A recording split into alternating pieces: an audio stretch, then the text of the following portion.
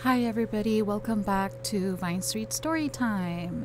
We are going to continue with The Wild Robot by Peter Brown.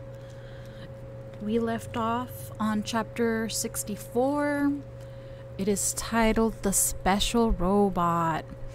After Brightbill told the story of his winter, he and his mother sat in silence and thought. They thought about poor Longneck and the human who had killed him. They thought about farms and cities and factories. They thought about Roz and where she truly belonged. Then, after a while, Roz told Brightbill her own winter story. She spoke of her long, dark hibernation and of how she had awoken to find the nest caved in around her. She spoke of blizzards and frozen animals. She spoke of the many lodges she had built and the one that caught fire. But she mostly spoke of all the new friendships she had forged. I used to think that you were the only animal who would ever care about me, she said to her son. I worried that without you around, I would be alone again. But I was not alone. In fact, I made new friends, all on my own. I think the other animals might actually like me. Of course they like you, Mom, squawked the goose. You're the most likable robot I've ever seen, and I've seen a lot. It was true. Brightbill had seen hundreds of different robots that winter, and none of them were anything like Roz. None of them had learned how to speak with animals, or had saved an island from the cold, or had adopted a gosling. As he sat there, watching the robot's animal gestures and listening to her animal sounds, Brightbill realized just how special his mother really was. Chapter 65. The Invitation. Roz was the first to arrive at the next dawn truce. She had an important announcement to make. The robot patiently waited in the great meadow as the sky slowly brightened and the animals slowly gathered. And once everyone was milling around and chatting, Roz began speaking in her perkiest voice.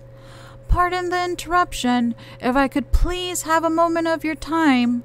The crowd settled down and listened to their robot friend. We made it through a terrible winter. A new generation of youngsters is arriving, and my son, Brightbill, has just returned to the island with his flock. I think we can all agree that there is much to celebrate. So, in addition to the dawn truce this morning, I would like us to have another truce this evening. We call it the evening truce, or better yet, the party truce. The crowd began chattering with excitement. I have planned a celebration, Roz continued, and you are all invited. I will take care of everything. Just please meet back here at dusk. Oh, and I have a little surprise. Actually, it's not little. It is quite large. The point is, I have planned a celebration and I hope to see you all there. Sounds great, Roz, but I'm afraid there's one problem with your plan. Mr. Beaver blinked his beady eyes.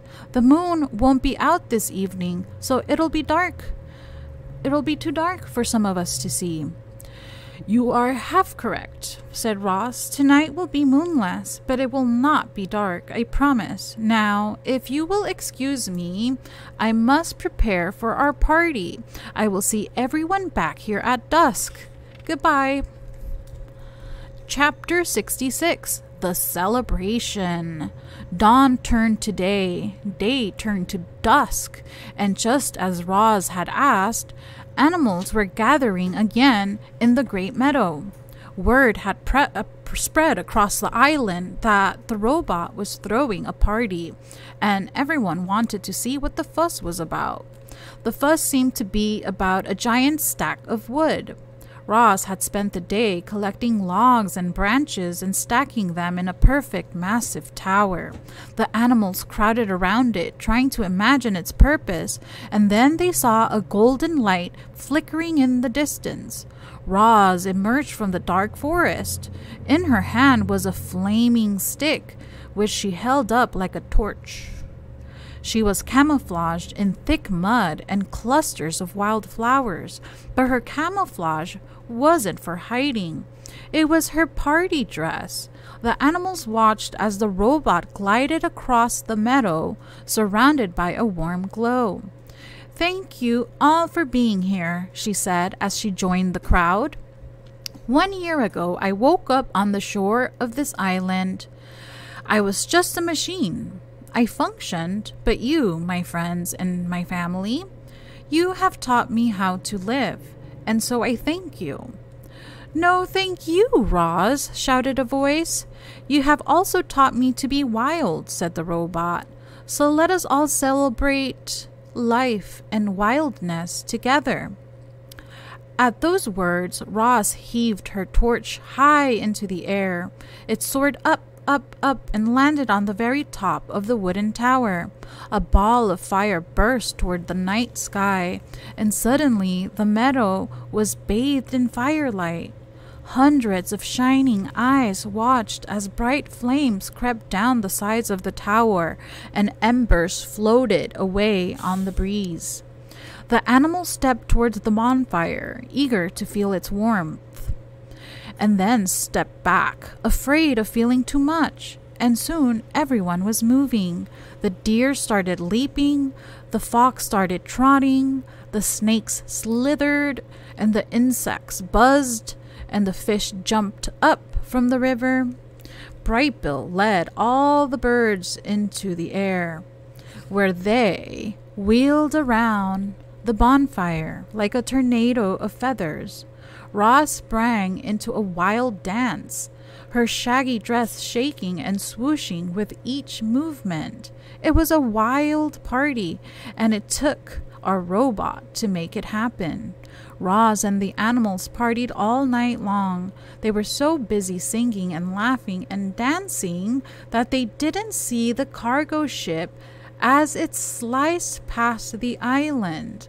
But the ship saw them. It saw the towering bonfire, it saw the robot, and then it quite quietly continued through the darkness.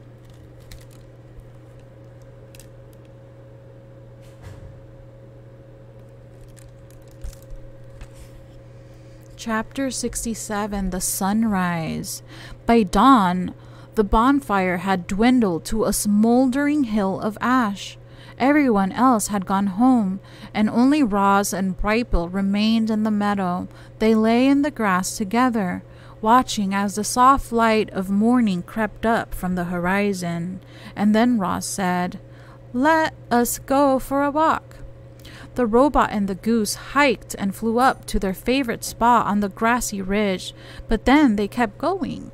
They followed the ridge to the mountain and climbed all the way up to the craggy peak, just in time to see the sunrise. "I climbed up here once before," said Roz, as the sun's first rays warmed her body. "I sat on this very rock, looked out at the island, and thought I would always be alone, but I was wrong." "Are you happy, Ma?"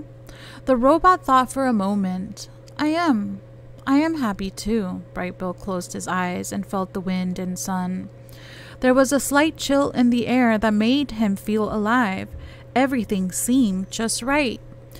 And then he heard a distant buzzing sound. The goose squinted to the south and saw a familiar shape in the sky. He turned to his mother and said, "Ma, there's an airship flying this way." Chapter 68 is called The Recos. The airship approached from the south like some giant migratory bird. The ship was a sleek white triangle with a single dark window facing forward. 3 identical robots stared out the window. The robots resembled Roz, but they were big and bulkier and shinier. The word Rico was slightly etched into each of their torsos, followed by their individual unit number. They were Rico 1, Rico 2, and Rico 3. The Ricos flew in a low circle around the island. They saw a smoking hill of ash. They saw mysterious wooden domes. They saw 4 dead robots scattered across the shore. The airship hovered above the robot gravesite for a moment. Then it floated up over the island and lowered itself onto a small meadow at the foot of the mountain. The engines blasted air towards the ground, bending trees and tearing grass. Then the landing gear sank into the soil. The engines powered down, and all was quiet. A door hummed open, and out stepped the Ricos. They took several long strides into the meadow and stopped. A shadowy figure was lurking at the forest edge. The Ricos turned and faced it. They stood flush together like a sparkling wall. And then the shadowy figure began to move.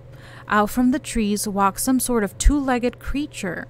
It was dusty and dirty. Butterflies flitted around the flowers that sprouted from its body. One of its feet was made of wood, and then the creature spoke. "Hello, my name is Roz."